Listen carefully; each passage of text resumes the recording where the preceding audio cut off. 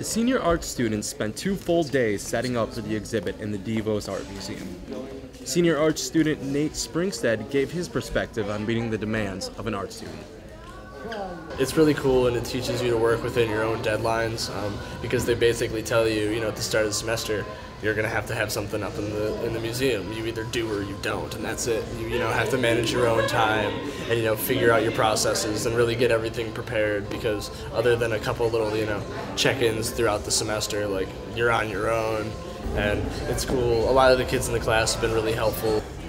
All graduating seniors from all areas of the School of Art and Design are required to present some form of artwork in the Goulash. Areas of the School in Art and Design include drawing and painting, digital cinema, graphic communication, blacksmithing, photography, and many more.